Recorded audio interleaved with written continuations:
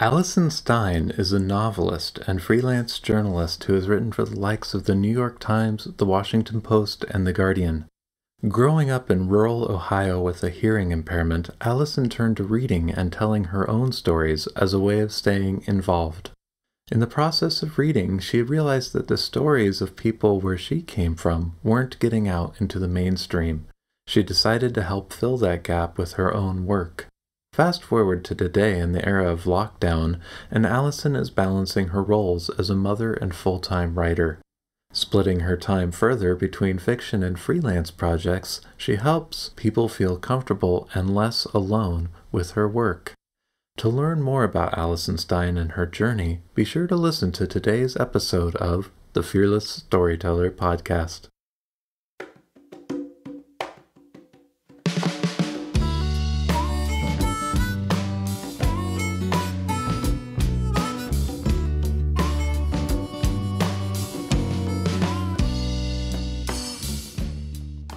Hello, and welcome to the Fearless Storyteller podcast. I'm your host, Ethan Freckleton. Have you ever noticed how fear stops us from creating and sharing our best work? Join the Fearless Storyteller as we explore the heart and soul of writing stories, songs, and scripts that sell with the people who write them. Each guest has their own unique hero's journey and insights into the intersections between limiting beliefs and success. Have you ever wondered what it would be like to have a personal life coach? Coaching works best when you're invested in your journey. Even so, you may have wished you had a support team in place to help you through your ruts and to celebrate your successes alongside you. If only you could afford it. That's why I'm offering an incredible deal right now for supporters of this show. For you. I've used coaching services in the past, and I know what it's like to be witnessed, to have my brilliance reflected back to me when I can't see past my obstacles or my doubts. I know what it's like to feel heard and valued by someone who's been there, right where I am now, and to have permission to be imperfect and to be powerful. In exchange for your support on Patreon, you'll receive monthly one-on-one sessions with yours truly. I'm a certified master life coach, and I've worked with best-selling authors, award-winning filmmakers, and everything in between. Wherever you're at on your unique journey, no matter the milestone, your goals, or experiences, I'm here to help. And now we can help each other. Support the podcast right now by joining the Storyteller Mentorship Club. Get the coaching support you need and be a part of my journey as a fearless storyteller. It's a win-win for everyone. Visit patreon.com/Ethan Freckleton today. That's ETHANFRECKLETON. You'll also find a link on the podcast page at ethanfreckleton.com. And now, on with today's show. Alison Stine, welcome to the Fearless Storyteller. Thank you so much for having me. Yeah, my pleasure. Thanks for saying yes. So we were just mentioning that I learned about you via a previous guest, Ingrid Seymour. So Ingrid, thanks for connecting us. And, looking deeper into what you do, you strike me as somebody who does lots of the stuff or has done lots of stuff, probably not all at the same time. But what would you like to share with listeners about yourself? Well, I'm a writer, specifically a novelist, and I work as a freelance journalist. That said, I do also write in all genres. I started my career as a poet, and I have a few books of poetry. And I also have a background in theater and in visual art. Okay. So you couldn't just pick one, you'd just do everything. Well, I feel like if you're creative, that creativity extends in a lot of ways. And I'm someone who always wants to keep learning new things, which is one of the reasons that journalism works well for me, because I'm always, like you, meeting new people and hearing their stories. Yeah. And I really enjoy that. But I also feel like if you're a creative person, that creativity bleeds over into other areas. And sometimes sometimes a story doesn't fit a certain format. Sometimes it needs to break out in another way. And sometimes, you need to do that too in order to keep going and keep feeling inspired. Yeah, I think there's something to that. You know, I go through this periodically, and I'm wondering what your experience is with, you ever feel like, oh, what I'm doing right now is like the thing, and you're so energized by it. And then, like, you figure out that you can do it and you've done it well. Do you ever feel like that energy shift, like, oh my gosh, why am I not excited? Why do I want to do something else? Do you ever feel that? Yeah, I do feel that. I think, I also think if you're creative, you like a challenge because, I mean, we wouldn't be writers if we wanted an easy life. It's not easy. It's not easy for almost all of us, financially or emotionally or creatively or at any level. Yeah. So I think, and I think part of being a writer is just constantly learning. You Mm. have to be curious about the world and you have to keep finding ways to challenge yourself, Mm. definitely. So, how are you challenging yourself right now? Well, I am writing full time, which is certainly a challenge. And how I've been able to do that, it wasn't exactly my choice. Mm. I was working full time as an editor, but then, like a lot of people all across careers, I was laid off. Mm. And so I had to kind of make it work as a freelance writer. And so I write novels, but I don't make a living on that. I make my living and pay my rent through doing journalism and freelance reporting. So it's a challenge for me to balance those worlds. My more analytical reporting work that I do to pay the rent and my much more creative, passion work of fiction, which I do, just for me, basically. So how I've worked it out in my head is the pandemic has thrown all of our work days into disarray, and we've had to constantly reinvent how we get it done. Yeah. But when I'm writing a book, I work on fiction in the morning. I Okay. really feel like as soon as I get up, I've just had coffee. I haven't even eaten yet, or hopefully checked my emails, and I'm fresh as creatively. Mm-hmm. So I try to write. I try to write fiction in the morning, and then I use kind of lunch as that break, and I spend the rest of the day doing my day job work, my reporting work. Yeah, I hear that a lot, and it, I I know personally for me, I won't put words in your mouth, but having children, you know that while morning time is the creative sweet spot, it's not always what's available. Well, what I used to do before the pandemic, Mm. I've been a single mom for most of my child's life, and the day he went to kindergarten was a really exciting day for me. Uh-huh. I went out with some friends in the morning and had champagne for breakfast, and then I went home and got to work. So back when he would go to school, I would walk him to school, which was also really nice to kind of start the day being outside and going for a walk. I think that helps you creatively Yeah. too. So I'd walk him to school, and then I'd come home. It would be like 8:45 in the morning, and I would immediately start to work. Yeah. Now, school is in his bedroom, so he's not really going very far. We don't get to go outside, and I don't have that kind of undisturbed time. So I am still working, and I'm still writing. I finished the draft of a new novel, a very rough draft, a couple weeks ago. I joked to my friends that the novel was written entirely during my son's Zoom meetings. So maybe I Yeah. should thank them in the acknowledgments or something. But, it might be different. I mean, the style of my writing might be different. Yeah. I think that the style of all of our work might be different now Yeah. because we do have to do it in such fragments, right? Yeah. We are just grabbing time whenever we can. We're being interrupted a lot more. We're probably feeling a lot of stress and anxiety, most of us. Mm. So, the writing may change and the process may change a little bit. Yeah. So true. I'll rewind a little bit and maybe go a little deeper, and I'll throw you a softball first, which is why writing? Like, why did writing become such a focus in your life? I don't feel like I had a choice, to be honest with you. I feel like one of my very first memory is when I was a little kid. I was sitting underneath the kitchen table while my parents were having dinner, and I was trying to write a story. And my mom was an elementary school teacher, and so she taught me how to read really young. And I just would fill notebooks with all the words I knew. And at first it wasn't very many words, but I always felt drawn to tell stories. I think part of that may be because I grew up in the country. We lived in a very rural part of Indiana when I was very little, next to a farm that grew popcorn. And so, I didn't know any other kids. I couldn't go to somebody's house to play. And so I was just kind of alone by myself in the field, and I would just think of stories to keep myself company.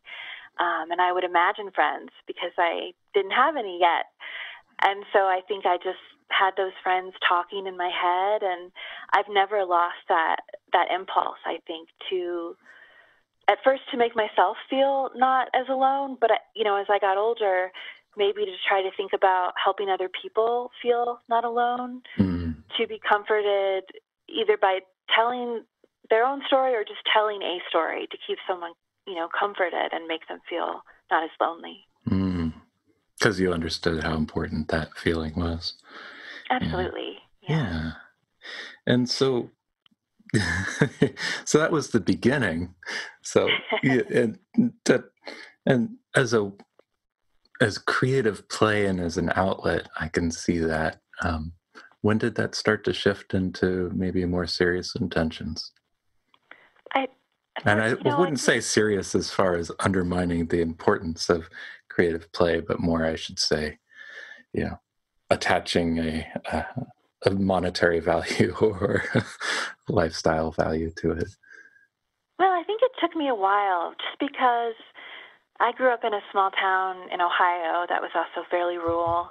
And this was, back in the days before Barnes & Noble or Amazon or anything, we had a bookstore in the mall, but not for a long time, and it wasn't very big. And to be honest with you, it took me a while to realize that you could be a writer. I mean, I really thought all writers were dead. I didn't know there were any still alive. We weren't reading them in school, That wasn't the stuff we were assigned.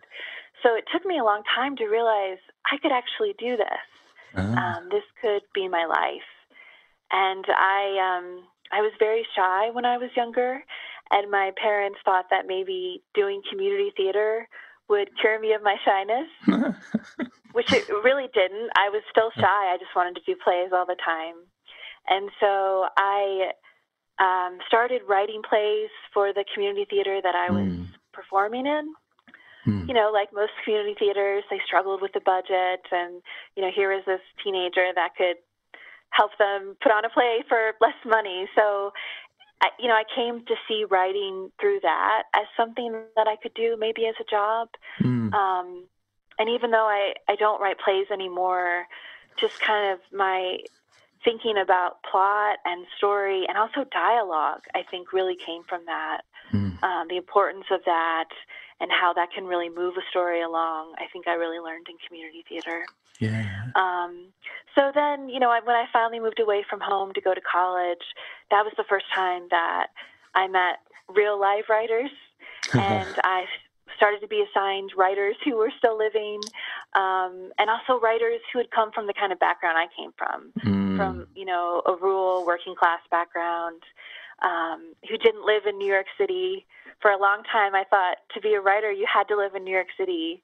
I think some writers still think that, but it's absolutely not true.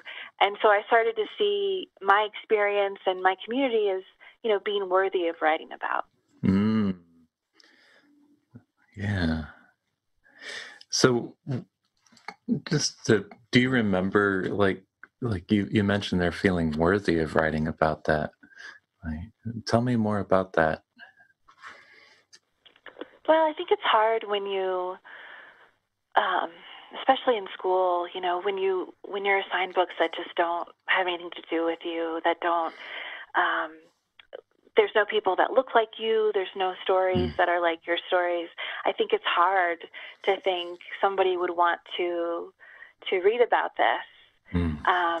I had a novel come out just a few months ago during the pandemic, Road Out of Winter, and it was mentioned in an LA Times article on maybe books you might consider picking up instead of Hillbilly Elegy. Yeah. And the writer mentioned in the piece, I was really moved by how, even in a short paragraph, how deeply she read my book.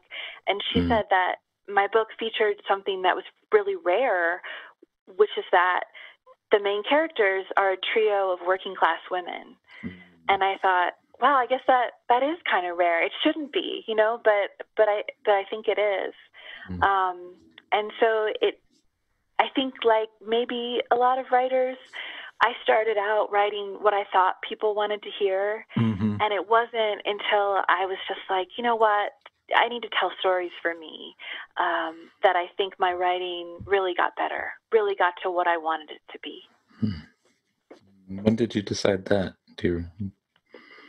Well, when I remember when I was a first-year student in college, first-year students weren't allowed to take creative writing classes, and I didn't take creative writing classes in high school. We didn't have anything like that where I grew up. But we were allowed to take literature classes as first-year students. So I was in a literature class, and I was reading a poet from Ohio named James Wright, who was a big influence on me when I was really young. And he mentioned the town in Ohio that I grew up in, Mansfield, in a poem. And I was so surprised that this, famous poet had heard of this town, let alone wrote about it, that I fell off my bunk bed. I was on the lower bunk, but I literally fell off because I'd never read that before. I'd never seen my town name in a book. And so I think that was the first moment that I realized, hey, where I come from matters. Wherever you come from matters. And, you should tell that story if you want to. Yeah. So what is it about your upbringing that you weren't seeing represented in other fiction or acknowledged perhaps in dialogue about fiction? Well, one thing that, one of my advice to writers is not to read your reviews so much. It's one thing, this hasn't happened to me, but it's one thing if the New York Times writes about you. But, Goodreads and Amazon, those are really for readers. They're not for writers, Yeah. And you don't know who someone is writing the review or what their agenda is. But I did... at the same time, it's hard to miss that stuff, It's hard to avoid seeing some things written about your work. And I've read a couple reviews that mentioned surprise that my novel wasn't written by a man. And specifically as far as the book talks about violence. Yeah. And the violence of poverty, the violence of gender violence, the violence of drug crimes and so forth.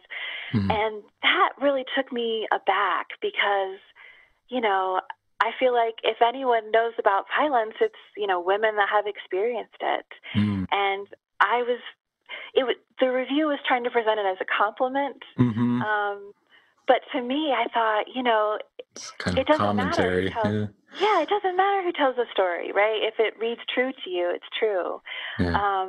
But also, maybe we need to pay more attention to stories of violence that are written by women and stories of poverty and struggle and stories of survival.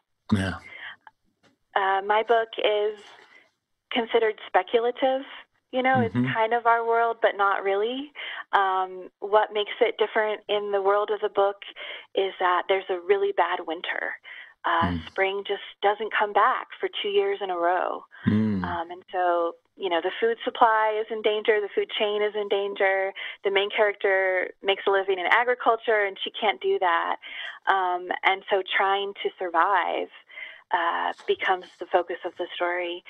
And, I'm surprised that there aren't more books where the main character, the leader, the survivor isn't a young woman. Yeah. But it seems like in the reaction of the book that's not so much the case. Yeah. It's a random aside, but as I've been doing this longer, I notice that the more positive press a book gets, the worse the reviews are. And I don't think it's because the book is worse, but I think it's because people start to feel more of like, willingness to judge what they're reading or look for the flaws. I don't know. Just Yeah. I think it's hard too when you don't. I mean, early in my career, when I was trying to get an agent and trying to get other books out that have not seen the light of day and probably shouldn't, I had so many agents tell me, I don't know how to sell this. And, that's really hard to hear. But at the same time, I think that means that maybe you're doing something different, or your story isn't the most common story. And I think that's really important, even though it's hard to find an agent, to get through that. And so I think the agent that I ended up going with, Eric Smith, he's really wonderful, but he also, he understands difference. It's really important to him. And finding somebody who can be your champion, when you are different or your story is different, it may take a lot longer. Yeah. Yeah. And that makes sense to me. That resonates to me. So do you want to talk more about that search for an agent and when you decided that you wanted to be a traditionally published author? I mean, sounds like you were a successful editor and then successful freelance journalist as well. We kind of glossed over that, but you've got work in the New York Times and the Washington Post, the Atlantic, the Guardian, right? Like, what is it about a book that mattered so much that you'd go through that grinder of finding an agent and getting published? Well, I always wanted to be a novelist. I started publishing, well, at the very beginning, I started when I was a kid. I actually wrote a column for my local newspaper when I was in junior high, which thankfully I don't think is online. But, I always wanted to do novels, but I've never been able to study fiction. I studied poetry in college because that's who the professors were. There wasn't a fiction writer on staff. It was a small school. And, I started to publish poetry seriously when I was in college. And then my first few books were poetry books. And poetry is a lot different than fiction. It's hard enough to find an audience for fiction, but for poetry, it's really hard. So most poetry books are published because of contests. And that's what happened to me too, which was really great because you get a little bit of money and you get a little bit of publicity from the contest. Yeah. So they came out on university presses because of these contests. But I still always wanted to be a novelist, and I was always trying to get an agent. Sometimes, like me, if you started off as something else or you publish something else first, it's hard to get people to see you as anything else. I think that our country really rewards 24-year-olds writing their first novels. And I think that's a shame because I'm sure some of those books are really great, but I think having already been something else, having lived through some things, the books you're going to write are going to be that much more textured and layered and experienced. So I really wish that publishing paid a little bit more attention to those kind of writers. But I did have a couple agents, and I found them the typical way. I would go through novels that I liked that had been published, and I would look at the acknowledgments, and I would try to find an agent, see if they thanked their agent in the acknowledgments. And I would look online. I would read magazines like Poets and Writers to see if there was an agent interview. And so, I had one agent who signed me a long time ago for a book that will never see the light of day. And this person has a really good reputation and was pretty well known, but just never, ever sent my work out. And I think because they had so many clients, I definitely wasn't top of the rung there. So we eventually parted ways. having never sent anything of mine out or really done much with it. And then I had a second agent that was like a friend's agent. And it was a similar thing. You know, I don't know if they really liked my work so much, but it was kind of convenient. And I don't think I did the research to find somebody that would really appreciate my work, and vice versa. And so I think that is really important, you know, that you really need to find an agent who does, read your work, but then also love your work, you know, because they have to be your champion, and they can't speak highly of you to publishers if they're not that familiar with you, or if they really don't believe in what you have to say. Yeah. And so I think the lesson in that is that it's very common to have more than one agent in your career. You know, you might have to part ways with an agent. And it was really scary and upsetting because I don't like conflict, but also I know it's hard to find an agent. You know, you may worry, oh no, I'm never going to find an agent again. But I know so many writers who have been down that road, and, you know, if it happened once, it can happen again. Yeah. You know? And so as far as my agent, Eric, goes, I had written this new book, and I felt that it was different. I really felt in my bones that I'd finally tapped into what I was capable of. And I wasn't as worried about what people thought, and I just went for it. And so I really wanted to find an agent who would go for it too. And I had read a lot of Eric's, he has a very active social media presence, and so I had read a lot of that, and I had read a lot about him, and, you know, I looked at some of the works he had published, some of the works he had agented, and it seemed like not only did people seem to really like him as an agent, it also seemed like we had similar sensibilities.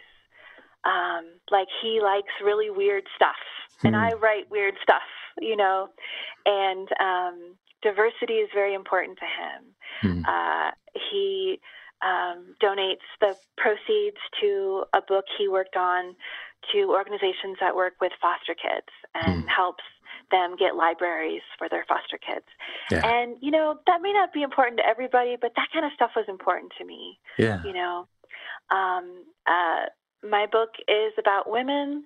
The main character in my book is a bisexual woman, openly bisexual, which isn't, you know, something that everybody wants, even now. I had a publishing executive tell me about an earlier draft of the book that it was too much that she was bisexual, you know. It was enough that she was poor and a woman. And I thought, oh gosh, I can't, I really need to tell my story. And so finding somebody who trusts you to tell your story, I think, is the most important thing. Yeah. Not only an agent who's high-powered or who has the connections, but who believes you. Yeah. That matters. Yeah. That feels special. Yeah. And I imagine, you know, there's places where it matters more or less to executives as far as who the lead characters are, right? Like, it might be more expected in urban settings. I don't know. Yeah, and I think that would be interesting to write about as well. You know, what kind of expectations we have from rural books, you know, versus, you know, books set in New York City. As you talked about, I do also work as a journalist, and sometimes there's a little bleed over between my worlds. And I'm working on a piece now about rural women in books, and books written by rural women. And, you know, like many journalists, I'll like try to find sources and call for sources online and ask for suggestions. And, you know, I've been asking my contacts, what are your favorite books this year by rural women or about rural women? And I just haven't gotten a lot of responses. I think it's just something that we're not maybe hearing about as much. And I know those books are out there, you know, they just may not be getting the attention that other books are. Yeah, and I imagine that's always true. And in 2020, it may be even more of a challenge. But I know some people can read a lot, so yeah. Right. So I imagine there's some overlap between the types of storytelling that you've done, because I would consider like journalism to be storytelling. It's not narrative fiction, and there's some element of story to poetry as well. So what, for you, is the common thread between these things? Well, I think you're right in that it is always telling stories. I think that the most successful journalism is a kind of narrative, even if it's just the narrative of this event that happened or this company or whatever you're writing about. I think you have to set the scene. Yeah. And I think that, for me anyway, I really like to focus on people. Yeah. I like to start the articles I write with a person, and to get to talk to people. And that to me is really the heart of all stories, is who is this impacting, who is living this experience, what are they going through? And really, getting to that, I think, is what matters.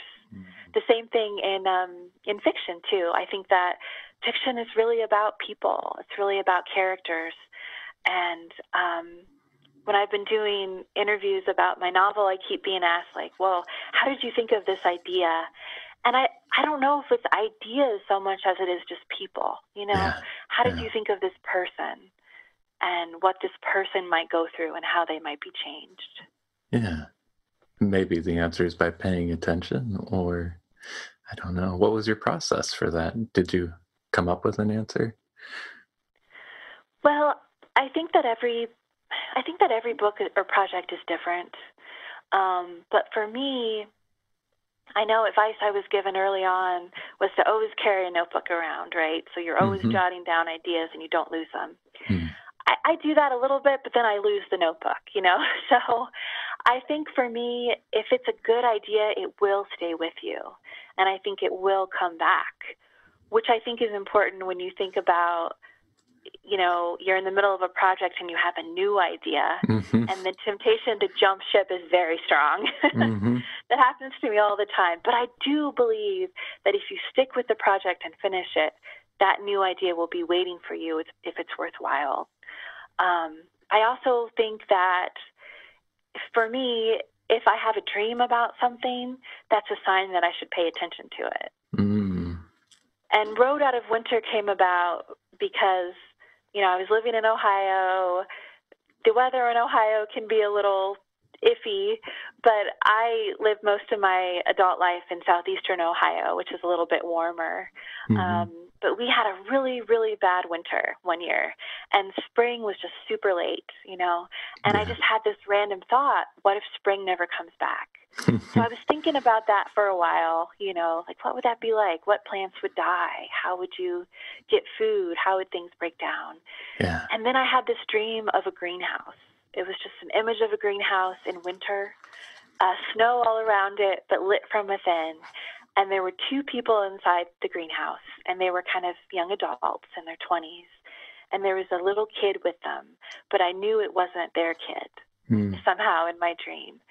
And so I just thought about those two things, the dream and spring, for a long time.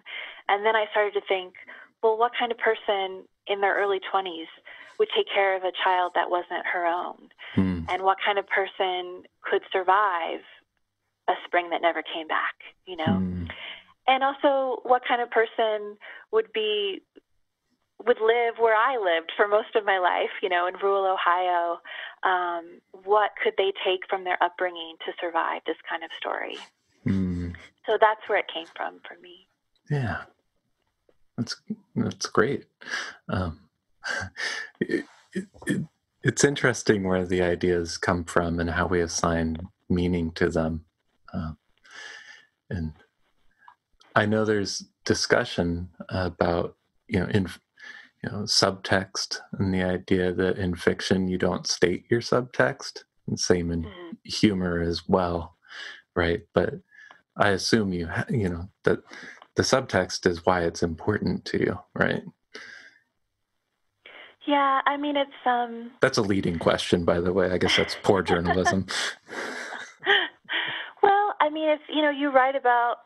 Well, I think it's a couple of things. I mean, in general, you write about what matters to you, Yeah. and it finds its way in there whether you want it to or not.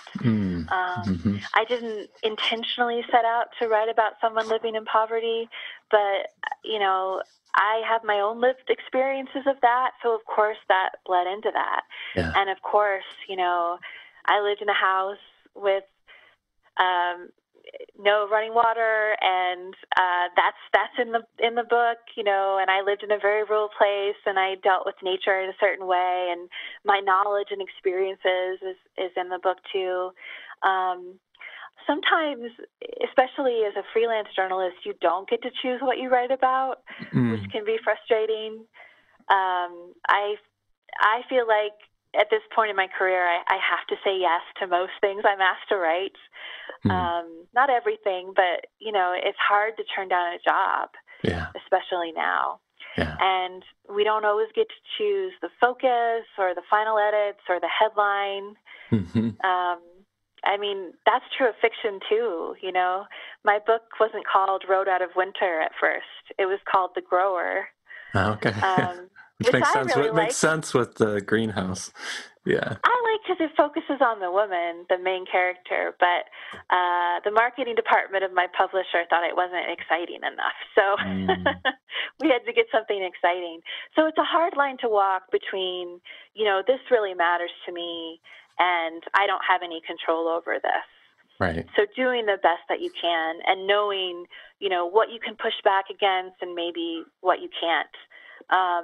For journalism, I write a lot about poverty and about Appalachia, where I lived for most of my life, and about parenting. And sometimes with all of those things, especially as a freelancer, you get editors who don't have experience with those issues, and they don't understand that, certain language isn't okay. You can't insert that phrase into my piece. That's disrespectful to the people I wrote about. Yeah. So for me, the fights I try to do just comes down to that, like respecting the people who are in the story, respecting their experiences, having empathy, and trying to be as accurate as possible.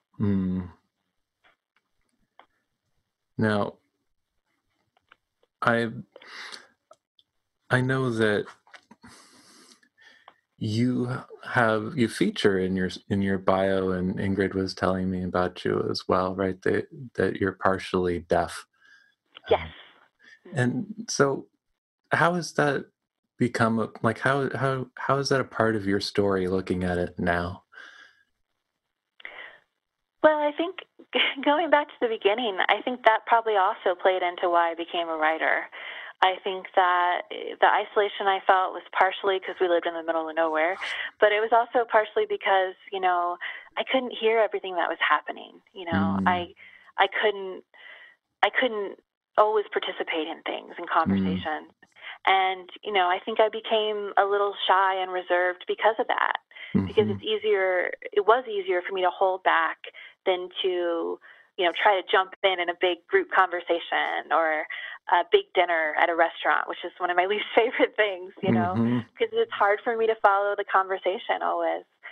So I think telling my own story became a way to participate, right? I think now, obviously being different in any way gives you empathy, it makes you understand. It helps you want to seek out other people who are different too. I have been writing for the New York Times, like you said. I'm just a freelancer, but I have written a few stories for them on the cannabis industry, which is a part of my novel, though not really the industry part. It's more, a woman struggling with criminality and the poverty part of it. But I came to write about that subject through my novel. And that is an industry now that is, there's a lot of money in it. There's a lot of corporations in it.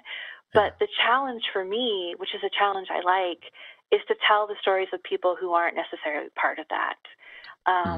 I just had a piece come out that focused on a Black family cannabis farm in a world and in an area that is really dominated by white men, and what this farm started by a brother and sister, what they're doing. You know, and I also talked about a mother and daughter who also have a farm. So any way I can write about people who are considered different like me, I think is really important to me. Yeah. At the same time, I also feel like being partially deaf has made me really pay attention to language. And I did start as a poet, so that may be why language is important to me, but just the sounds of words, because I can't always hear them and I have to really think about it.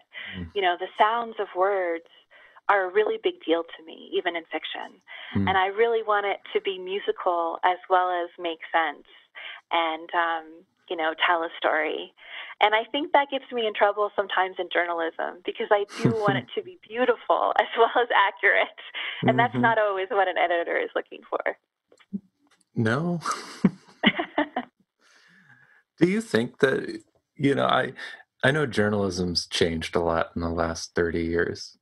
And I studied journalism in college and did the college newspaper. And, you know, I remember, you know, the dream that was being sold of journalism, right? You know, it has shifted, though, to some degree, right? In some corners to be more of a performance than a rendering of facts, right?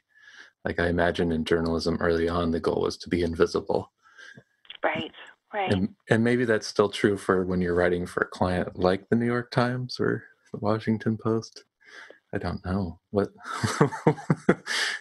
is that like? I know there's a lot of authors who had an interest in journalism, so I feel okay asking this question.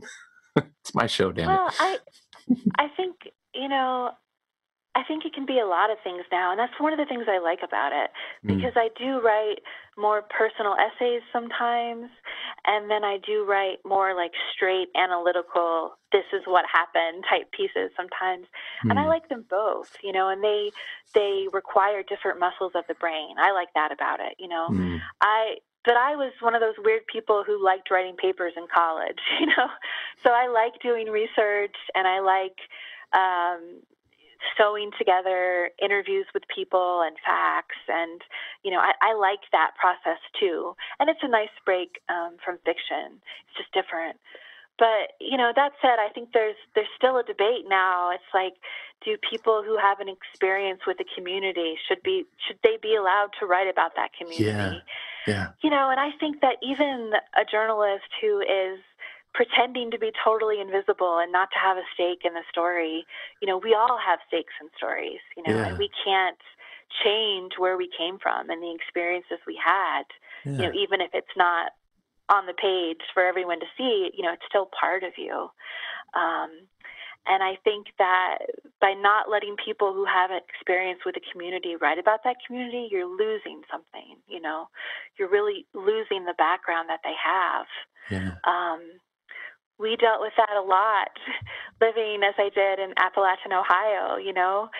That's a place that people who don't live there love to write about. They love to talk about how it's the poorest community in Ohio, and they love to talk about, you know, who are they voting for this election season, and to, you know, kind of make these judgments having not lived there. And, you know, I feel like Appalachia, like most places probably, is really complicated. And I don't think you can get that from, definitely not a phone call, but I don't think you can get that from even like dropping in for a weekend to write your piece for the AP, right?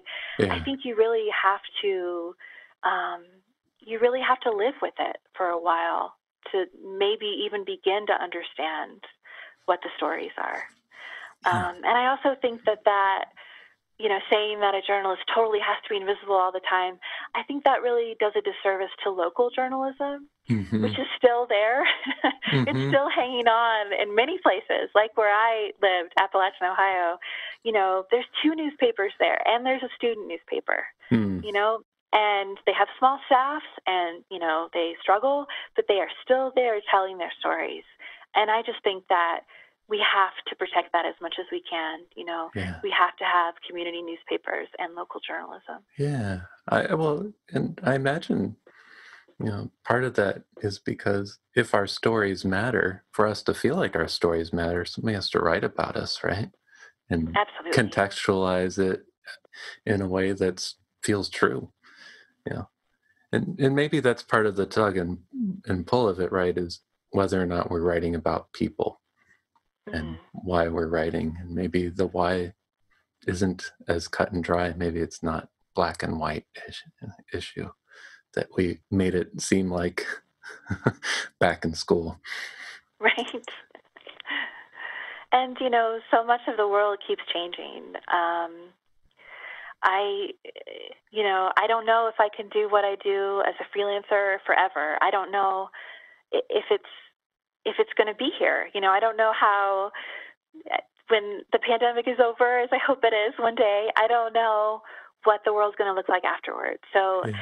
I think part of being a writer in any genre is you gotta go and shift and change. You're not going to write the same thing forever. You're not going to write the same way forever.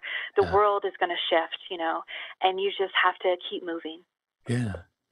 And a dispassionate, fact-based way to look at what you're doing is you have multiple streams of income, right? Yeah. but from a creative side, you're doing other things. So right now you have a book deal. You have another book coming out next year. Is that right? I do. I have a novel coming out next fall, if the world's still here. It's another or your publisher. novel. Right, fingers crossed. Yeah, same publisher, Mira Books. It's a novel called Trashlands, and it's also a speculative fiction, but it's also kind of set in Appalachia, like Road Out of Winter is. Okay. But it's set a little further in the future, in a world where plastic has become currency, basically, which sadly we may be headed there. I don't know. But in the book, no new plastic can be made, but there's so much plastic everywhere that people kind of fish it out and recycle it for money. Huh. And in this world, the book focuses on this single mother who wants to be an artist and how there isn't really a place for that in the world that she lives in. There's a little bit of subtext there. Always, right. Yeah. So it's another standalone novel, though. So you're writing standalone novels, which is interesting. Is that by choice? Were you asked to do a sequel for Road Out of Winter, or was it just not appropriate to the story? I've not been asked by the publisher. I have been asked by readers and my parents, who I don't know. I don't think parents ever like our books, so they always want something else. But I don't know. I mean, I could see something. A book series that I read very early in the pandemic.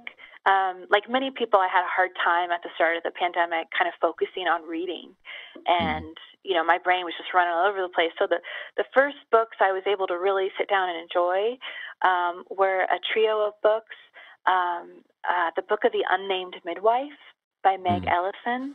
And those books are speculative, and they're also set during a pandemic, but it was so different than our pandemic, it felt like comfort to me. And those books also do something cool, which is that the two books after the first, they take a kind of minor character from the first story, and they build on their story. So it's not like a sequel as we normally think of it traditionally, but it's like building a minor character story up. And I think that's really fascinating, and I could see doing something like that with Road Out of Winter. Specifically, there's a child in the book who doesn't have a huge role, but I kind of wonder what this child's life will be in this new world. Something to think about. And I know there's the looming prospect of another Dust Bowl in a few years. More good news, right? Right. Well, I like a lot of writers of speculative fiction or science fiction. I was asked a lot of uncomfortable questions at the start of the pandemic, like, did the pandemic influence your writing? And, traditional books like mine, it was written a while ago, like well before the pandemic. Yeah. And we were all done well before the pandemic started. But when you write about like a worldwide disaster and then a worldwide disaster happens, Mm. You get asked a lot of questions about it. Mm-hmm. And it is scary and sad to see a lot of that stuff sort of come true, Yeah. Yeah. Early in the pandemic, I was doing a reading, and I was reading a part of the book that I hadn't read out loud for a while, which was probably a mistake.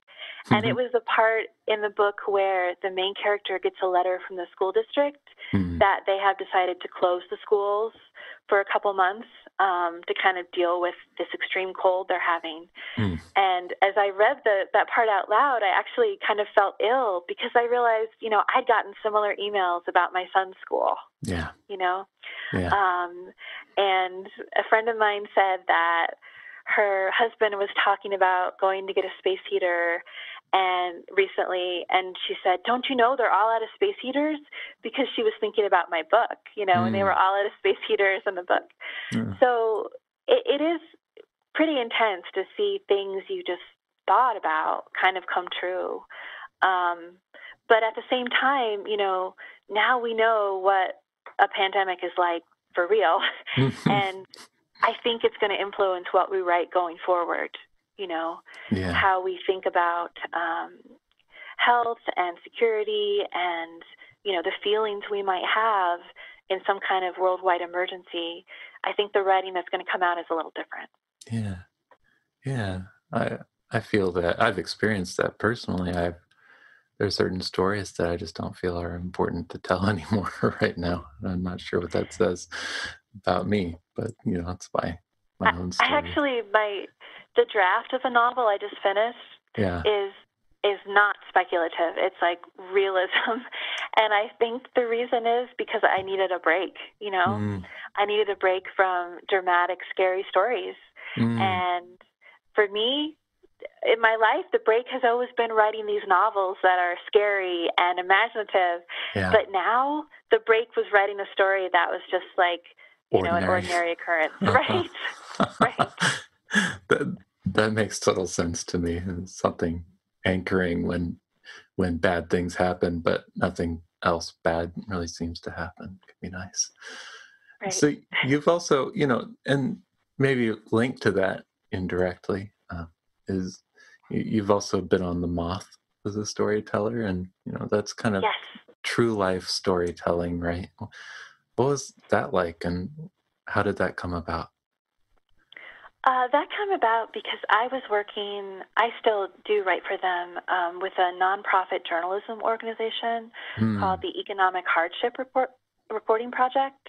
Okay. And what they do is they look for journalists like me with lived experience of poverty and just help support the writing of pieces about that. Not necessarily about our own experience, but just about issues of poverty. And so they've been doing a lot now with journalists and the pandemic and writing about various issues around that. And so the Moth had contacted them because they were doing a storytelling night in Charleston, West Virginia, which is close to where I was living in Ohio, just kind of over the river there. And they were looking for someone kind of local to tell a story. And it was a terrifying experience, but it was also a wonderful experience. It was, it reminded me so much of the theater I used to do as a child, but it was very intense. My partner and I went to Charleston, and, I had the kind of bones of a story to tell, and I was with the other storytellers there, and we just kind of workshopped it with the director and talked about, things to play up and things to play down and, make sure you say this line or, don't forget this part. But it is memorized. It is a live story told on stage, so you don't have notes. I didn't know that when I was just listening on the radio, but there's no notes. And you have to memorize it fast. And it wasn't memorized exactly. It was more like the outline of it. So it really is a performance. It really is, yeah. Yeah. But also, it was just such a supportive environment. Before I went on, one of the other storytellers turned to me and grabbed my hand, and she said, "Everyone out there loves you, and everyone wants you to do well." Oh. I don't know if that's true, but that really helped me. And actually, in the summertime, I teach high school writers in a high school writing workshop, and they have to do a reading at the end of the week. And I always tell them that. I tell them, everyone out there loves you, and everyone wants you to do well. Yeah. So I think having the confidence to tell your own story, that it will be received, it will be heard, is really important. That is important. What did you talk about? I talked about being a new single mother.